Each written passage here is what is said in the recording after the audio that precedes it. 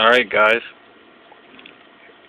here's something that quite a few people have been asking about. No, it's not a bag of nachos, but this is a bag of nachos. But this is the devastation in my working environment from trying to do this.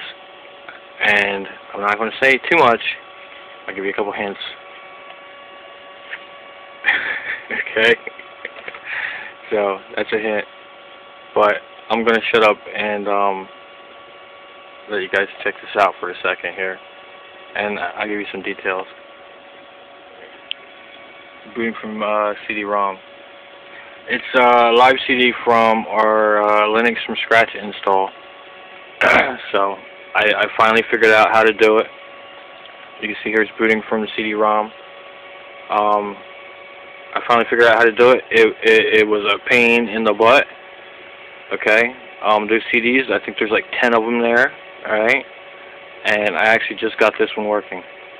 So I did it. I'm gonna start putting some videos up very soon, like within 14 hours soon, after I get some daggone sleep, because I'm like exhausted. But it's got an SSH server on it. It's got everything. If you've watched my videos, it's got everything on it that my computer's got on it. It compiles C. I mean, this thing, I am extremely happy with the way that this thing came out. You see here, it pulled up my Ethernet connection. All right, I'm gonna log in and show you some of the usage of it. And it's hard as a mess to type this one in, but it can be done. Okay.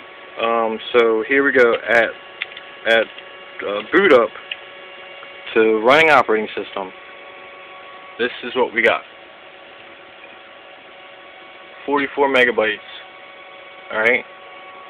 That's a live CD running at 44 megabytes. That is awesome.